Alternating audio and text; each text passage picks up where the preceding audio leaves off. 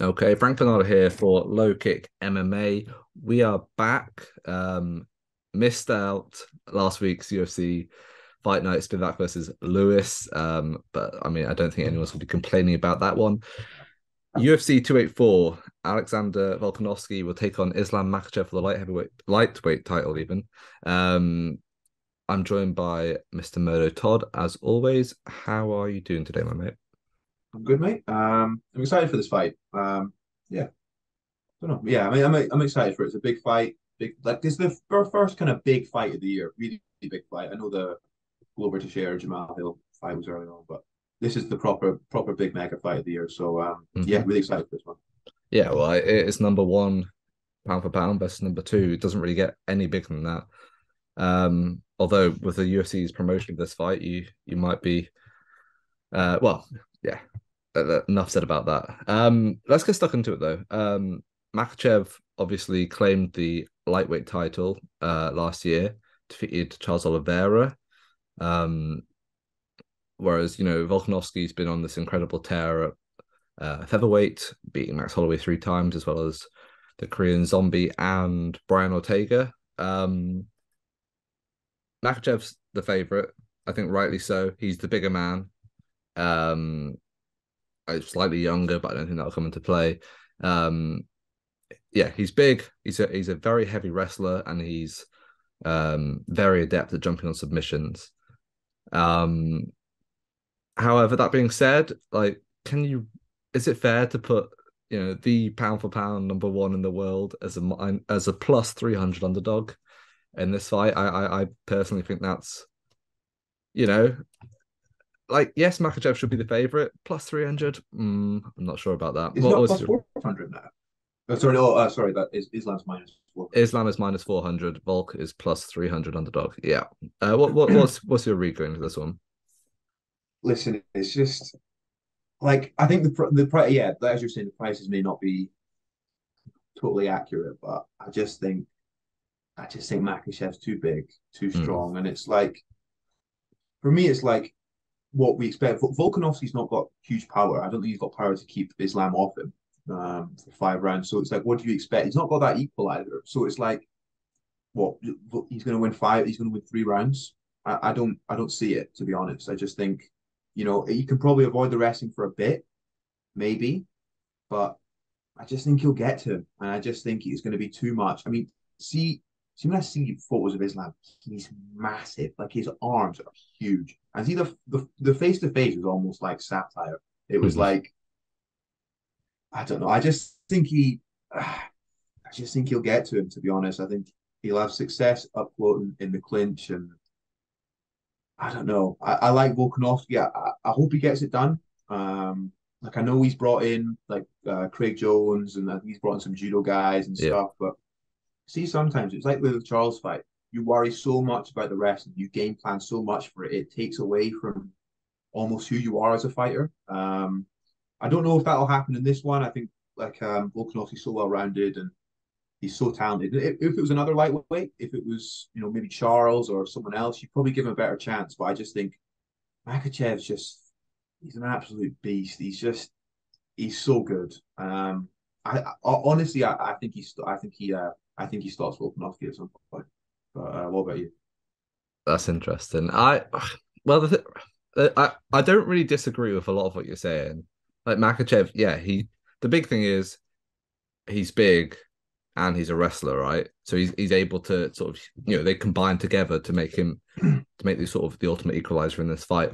Volkanovski, I mean, is there a better game planner or a better fighter who plays out a game plan better than Volkanovski? I don't know if there is in the entire UFC. He really sticks to it, even in like later rounds and whatnot. Like he's it. He has that sort of mentality and that focus where like maybe he does lose a round, but I think he can go back to it. And yeah, I don't know. It's a Makachev definitely should be the favorite just based on like Yeah, physicality and the way the physicality plays into his skill set. Um, the issue is obviously like you could say, oh yeah, Volkanovski needs to keep the range and play that sort of game, which might be a good way to beat Makhachev. But obviously, the issue is Makhachev has the reach advantage, the range. He's got all of that in his favor, and he's not a bad striker from what we've seen so far. Like, if it was a kickboxing match, I probably would still favor Volkanovski. But it does feel like everything's just stacked against him. And yeah, I can't count him out. I really can't. Volkanovski, he has that dog in him. He really does. He has the mentality, and he has the well-rounded skill set. It's going to be fascinating to see how he deals with Makhachev's ground game. That's going to be very interesting. Like, will Makhachev just muscle him to the ground and stay on top, or will Volkanovski be able to get away? He's shown that he's a very good grappler in the past, but fighting a Dagestani as well as a Dagestani who's a weight class above you, Makhachev could easily fight a welterweight. Let's be honest. Yeah, I don't know. I'm taking a half unit on Volkanovski. I mean, it's the best. I don't blame him, to be honest, but I just think it's like, for me, it's there has to too much has to go right for Volkanovski for me to be confident in a Volkanovski win. I think it's like Islam has not got to turn up, but Volkanovski got to be 100% on his game for 25 minutes. It's just like, man, that Charles fight, it was just, we were both on Charles going into that. And it wasn't like, from when it began, it was like, it's not even close. Do you know what I mean? He got clocked in the first round, didn't he? Like, or in the first minute, I think Makhachev hit him with like a hook and had him wobbling. But the thing is, like, you can't really compare Charles Oliveira to Volkanovski. They are such different fighters. No. But yeah, again, your point kind of stands in that, like, I don't know, there is something there with Makhachev that a lot of these guys just haven't seen before. Like, don't get me wrong. I think I saw this great article on Twitter. It was like, I think people definitely overhype and like Islam and what he's done and stuff like that, just because of like this aura and because he's from the Khabib camp and stuff like that. He's not Khabib.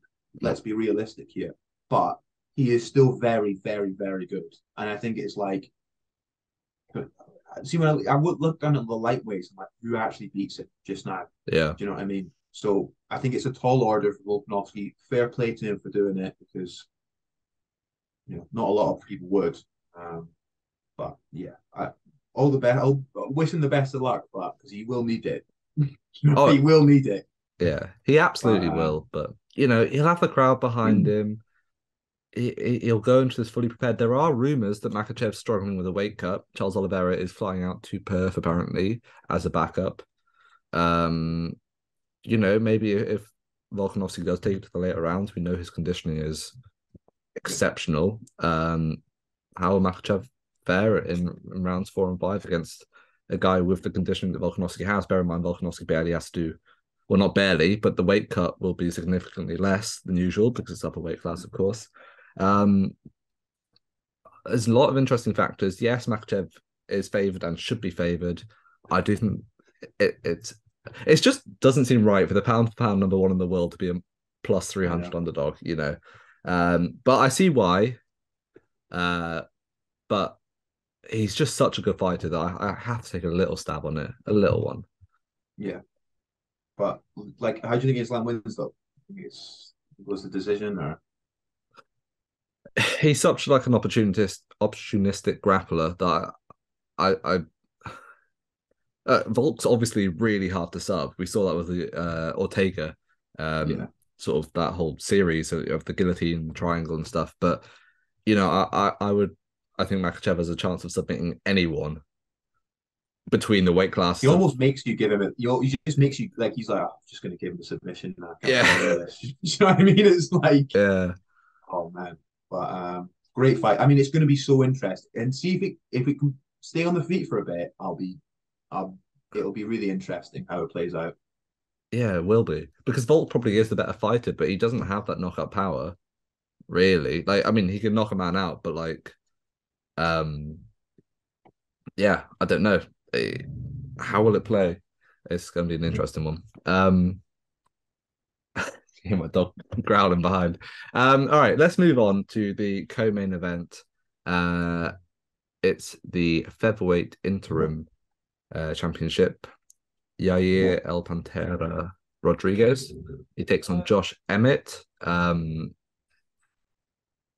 Rodriguez coming in as a slight favorite, minus 165, 162. Yeah. Interesting fight. Good fight. Probably shouldn't have been made though. Arnold Allen should definitely be one of these two guys. He really should be. Let's be honest. Like I Yeah. love Rodriguez, but beating Brian Ortega by shoulder injury TKO, and prior to that losing to Max Holloway, like does that warrant a title shot? I don't know. I don't even go. No, like, why is the interim belt on the line anyway? Like, Well, Volkanovski because of the main going event. to be out for over a year. I doubt it. Do you know what I mean? Like, Yeah, but I just don't get it.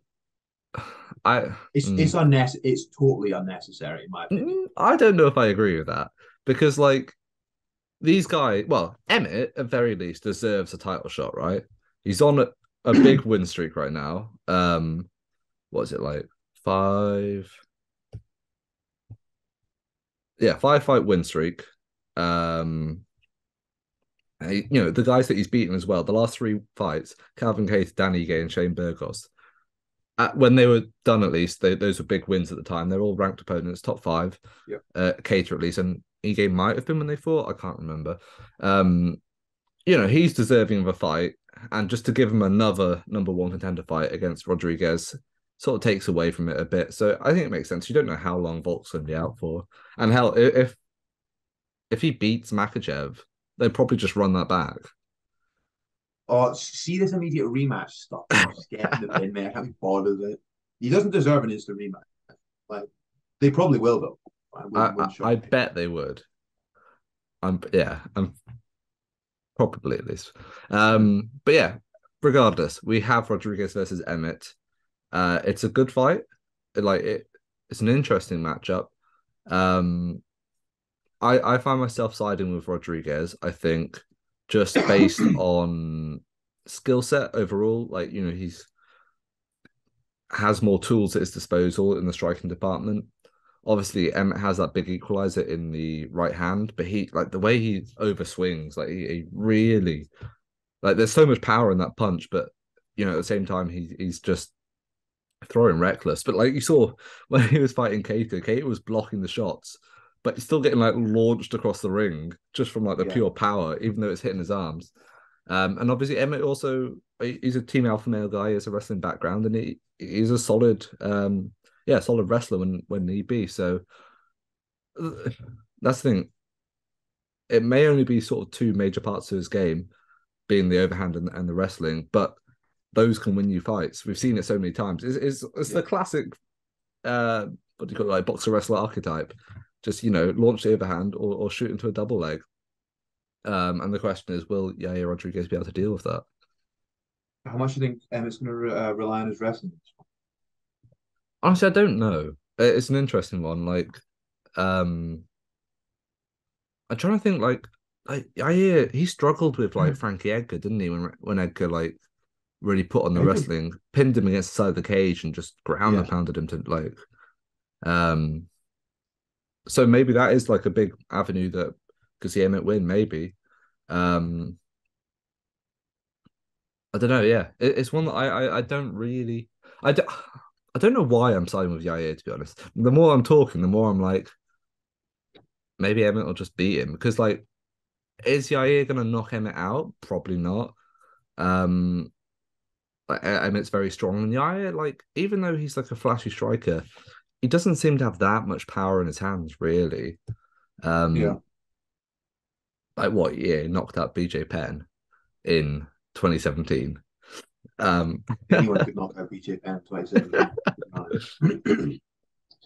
But I've got Yair in this one. I think he wins this. Not comfortably, but quite a confident pick going with Yair for me. I just think Cater's game, especially his stand-up style, Emmett. is sorry. Emmett's stand-up style is that's the kind of approach. That's what Yair wants. He wants someone to fight him like that. Do you know what I mean? Mm. I think he's very crouched over, and I think with Yair's weapons, I think that plays into it. Do you know what I mean? I think you've bobs his head quite a lot, and I think Yair's a technical enough, and he's a too much variety in his strikes. I think you'll catch him, and I think he'll manage to time him and stuff like that. I just think, yeah, I just think he's far more technical, just a far bigger variety of strikes. And like you were saying, it's a flashy strike that catches the eyes of judges, whether it should or not, it does. Yeah.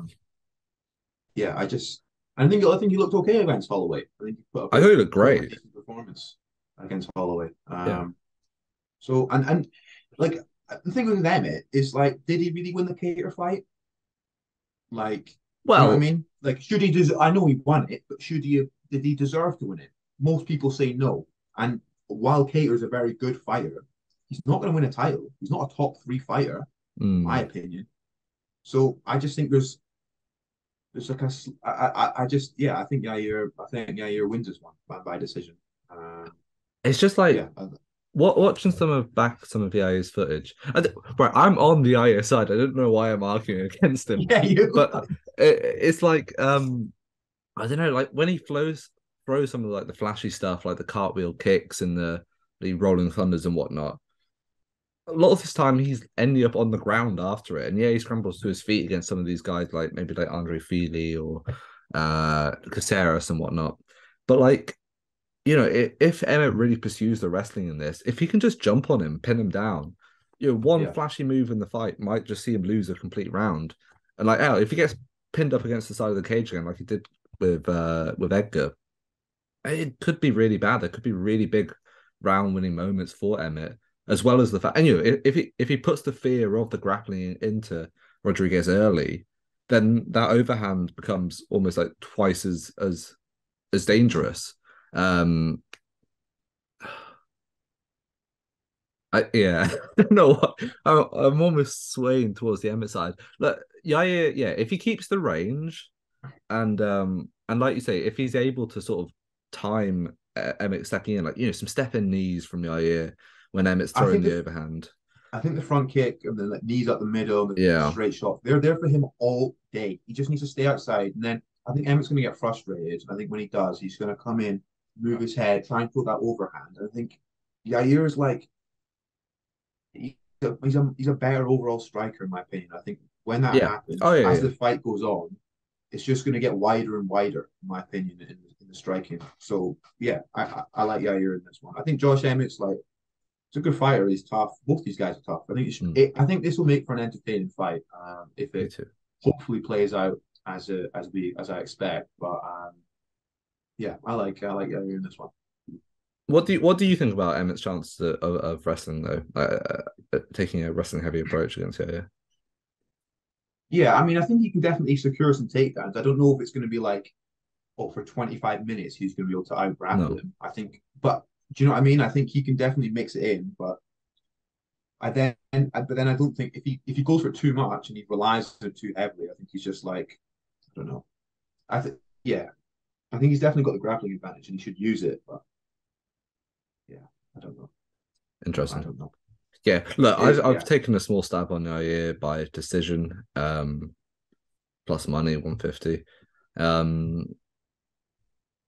it's but not crazy though. It's not and bad. I'm like, might cash out. All in on Emmett. I like that. I um, like yeah, you. To be honest, I don't know. yeah. I don't know. It's just like I don't know.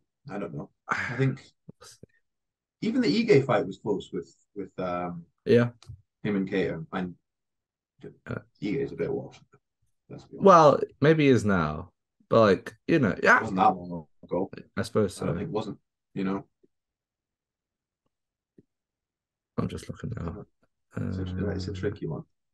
2021 actually, yeah. Um, right, let's move on to the next one then. I mean, those two are great fights. Let's no two ways Yeah, about it. Those are both great fights, and so is this fight as well. Randy Brown versus Jack Della Maddalena, JDM versus the Rude Boy. the boy. Brilliant fight, Absolutely. really I is. love JDM. I actually love him. Yeah. He's so good. Yeah, but like that's the thing we were talking before going jumping in the preview. This is the sort of fight that like can separate Jack Della Maddalena from being a highly touted prospect and the next chav cat sort of say, like guy Yeah. breaking into the rankings and just causing a stir. Um, I it is like the perfect style matchup for Madalena, I think. Yeah. Um, Randy Brown is an excellent boxer. I really rate Randy Brown. That's the thing. Same. I think the line in this is well wide. I think what was it? Plus 250 underdog is Randy Brown. Minus 334 for JDM. JDM. That's easier, isn't it? Yeah. um yeah, Randy Brown's on a 4 fight winning streak. Um Good and wins too. yeah, who's it? Trinaldo, Chaos Williams, Jared Gooden, and Alex Cowboy Oliveira. Yeah, they're both just going to box. I think it's going to be a sort of boxing match with a little bit of kickboxing in there. I can't imagine either man really running for takedowns unless Brown actually finds himself getting pieced up by JDM's boxing. That's the thing with JDM, isn't it? Everyone says his boxing is just like, well, it's MMA boxing, it's next level sort of stuff, and you see that in like the performance against Danny Roberts. It just the poor Disgusting. guy, the He'll poor be guy. arrested for that. I He actually know should have been next that. for that. Yeah, that was awful. My biggest bet of last year was JDM inside the distance against Danny Roberts. As much as it hurt me to take it, it was always going to happen, wasn't it? He was always going to finish Yeah, Danny Roberts, but I don't know. Do you think he can get the finish against Randy Brown? I do. I do. I just think he is like I rate him a lot, and I do have a soft spot for like very good Yeah. good technical boxers in MMA. And I just think like for me, I think for hit for his success, I think he needs to go to the body work. I know he likes to go to the body, and his He body loves work it. is fantastic. Yeah. But I think that's going to be the key for this because Brown's going to want to keep it on the outside. He's going to want to move around. Hmm. Madalena needs to slow him down. He needs to chop at the legs, get him to slow down, and then he's going to catch him. Like if you are backed up, you're back against the fence against Madalena. The fight's almost over. He's It's going to yeah. land something on you, and it's over. So he just needs to break. He just needs to break him down. I just think over time, I think he'll get to him. And that's the thing. He's very smart. He's like the ring at the IQ is there. So I think he'll know what to do, and I think he can break Randy Brown down. I like Randy Brown. I think he's Yeah. pretty good, but I like Madalena more. I just think Yeah. yeah, if he goes to the body, if he invests early, gets the leg hits going, just think he'll was the I think he'll get him. I think he'll It's get him. the shot selection, isn't it? Like you Yeah, say, if he gets Brown or anyone up against the cage, he will, his shot selection is so good. He will like, aim to the head, body, switch it up and down. You never know where the next shot is going, but he always knows exactly where it is. patient It enough, patient so too. yeah, it's clinical, is what it is. Um, Look, the thing that he's going to have to deal with in this one is the range, isn't it? Right? Brown is huge. He's 6'3". Uh, JDM is 5'11". Brown has a 78-inch reach, whereas JDM 73. And Brown, right? He's a striker who knows how to use the length.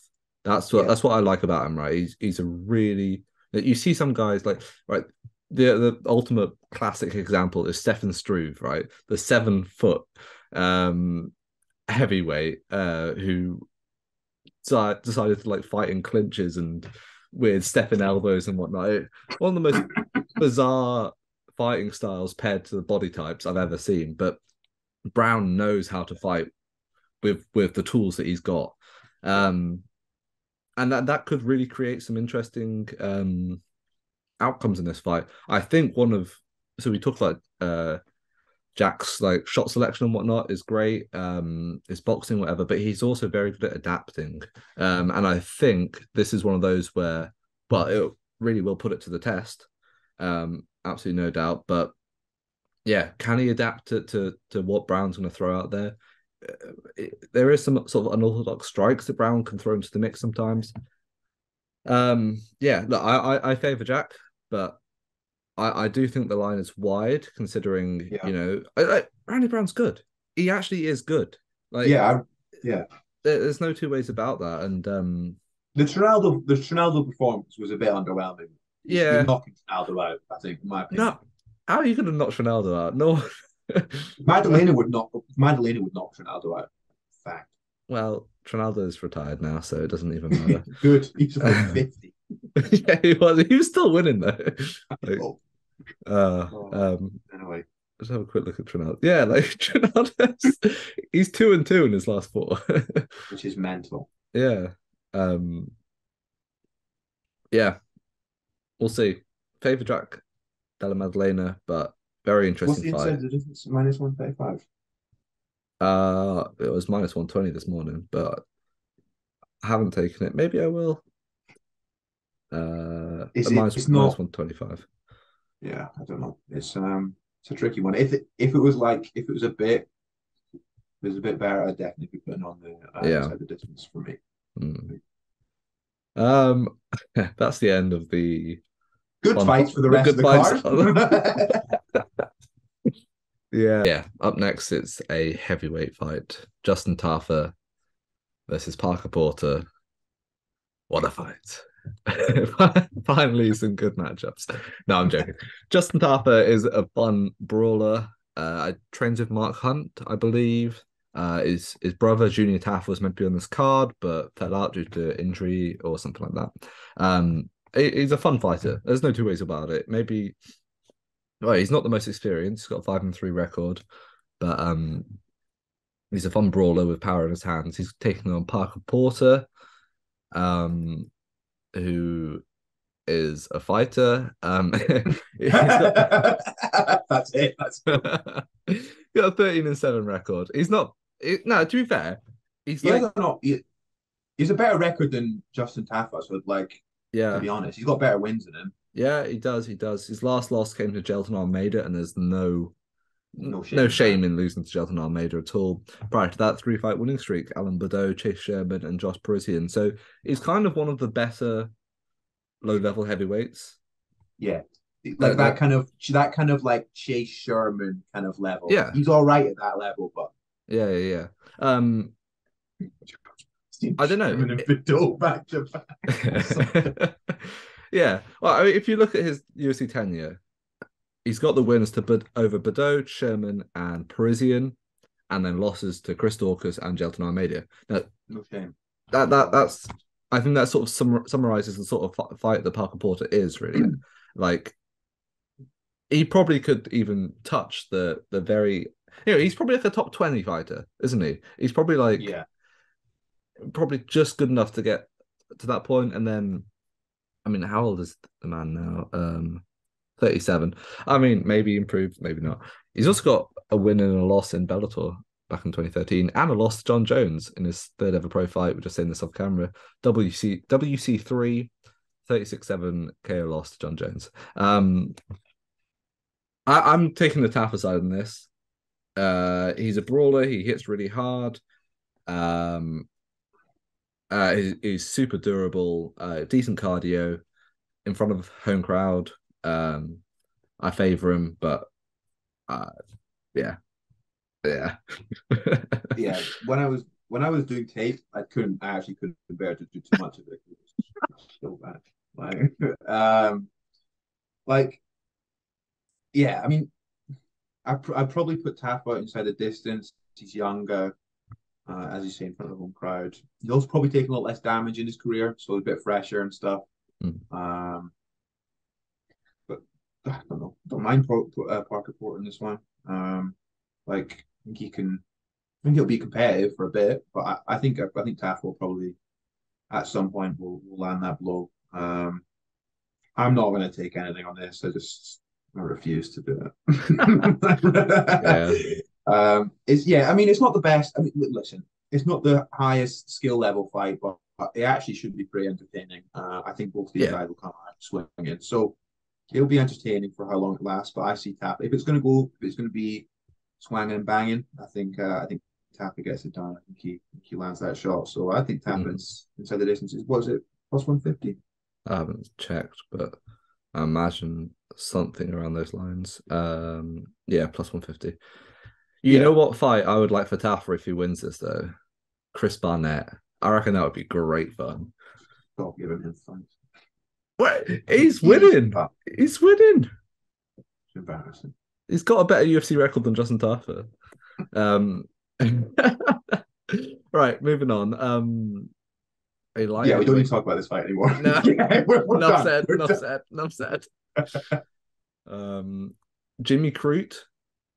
He's taking on Alonzo Menifield in a light heavyweight clash. All right, this fight isn't awful. It's not awful. Like No. Jimmy Crute. There was a period where he looked like he was going to be something special, or at least something decent by 205 pound standards. Obviously he had the weird leg injury versus Anthony Smith. Sort of his leg was shut down on him. Carried on trying to fight, but the doctor stopped it in the end, and then was sparked by the now UFC light heavyweight champion Jamal Hill. Oh yeah, wait. How much action did you? Because we haven't been on camera since that card. Actually, I did end up putting quite a lot of money into it. So let's just leave. Yeah. To be fair, I didn't have a good night on that one either. So, But oh man, was it the Lauren Murphy batch fight? I had Andrade inside the distance. How was that not? I don't know. I know. Absolutely. Yeah, there were a few. Craig got knocked out as well. God, he's taking the piss now.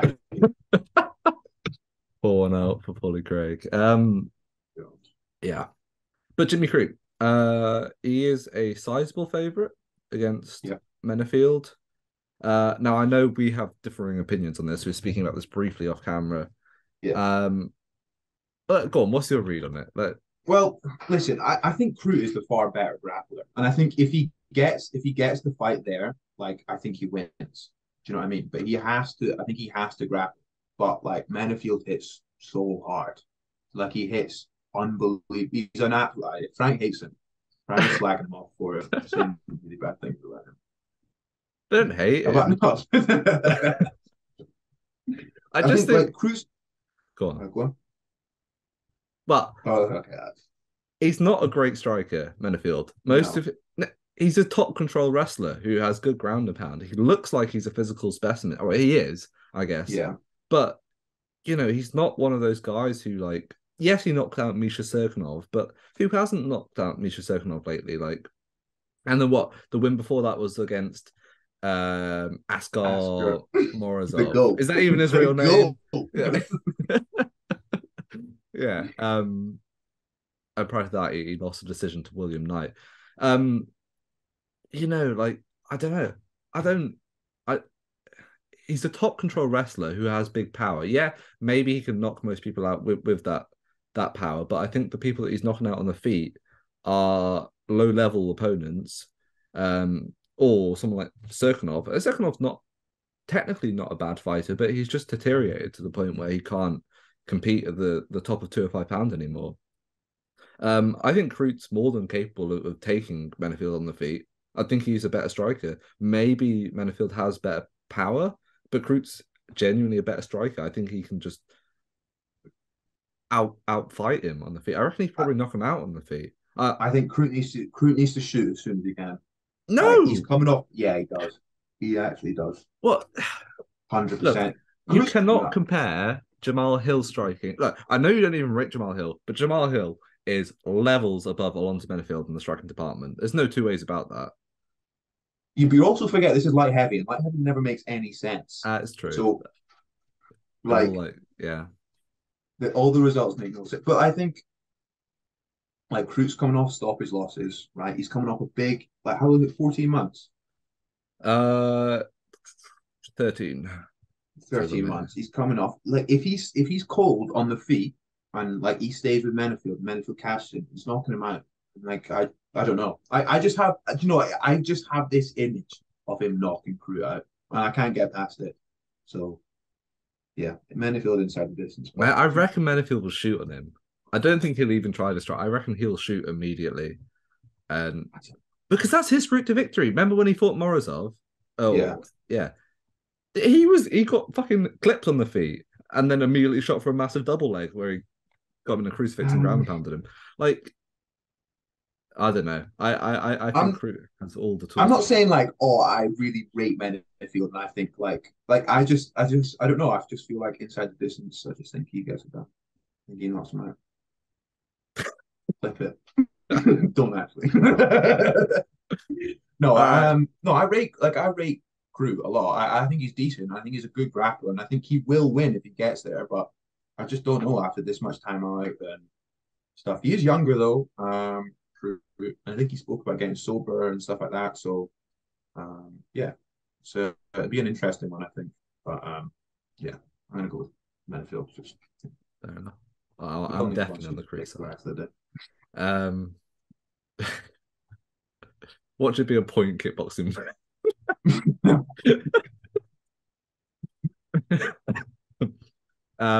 Well, that's the main card of UFC 284. I'd like to touch on Tyson Pedro versus Melissus Bukauskas. Yeah, It's just a fun. It's the feature prelim. Um, Pedro obviously he was out for ages, wasn't he? He took like a 4 year layoff. Um, yeah. and then came back and has since knocked out Ike Villanueva and Harry Hunsucker. Neither particularly high Poor Harry level. Unstocker. He's been KO'd by everyone. Yeah, man. I liked him as I've interviewed Harry Hunsucker quite a few times, and he's a lovely guy. He's just Yeah. like, yeah, but he had some hard fights. Um, yeah.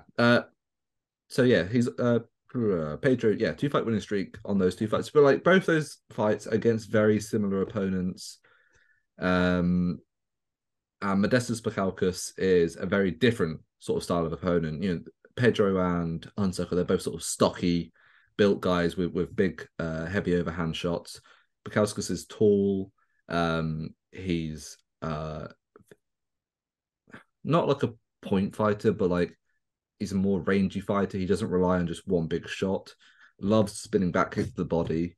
Obviously, he was cut from the UFC after going on a 3 fight losing streak that finished with that oblique kick from Khalil Roundtree to the knee.